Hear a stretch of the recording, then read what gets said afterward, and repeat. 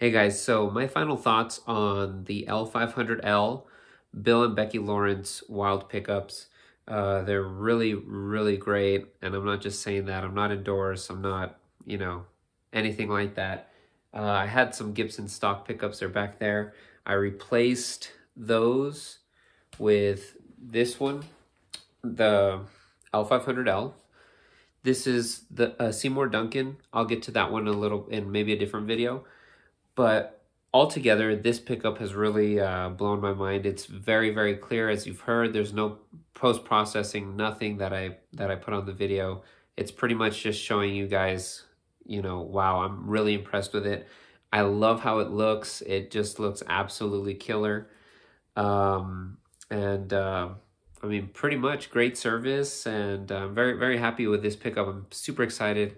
I wanted something that was modern, but had a bit of vintage to it. And that L500L was just perfect because they have the XL model. They have two other models. I believe that they use them for the neck. But I was looking just for something very unique and had a lot of bite and punch. I was looking for kind of like a Nuno Betancourt kind of tone. And so this pickup is just awesome. So I'll leave the link in description, guys. Hope you enjoyed this video. Please like and sub, and I'll see you on the next one. Peace.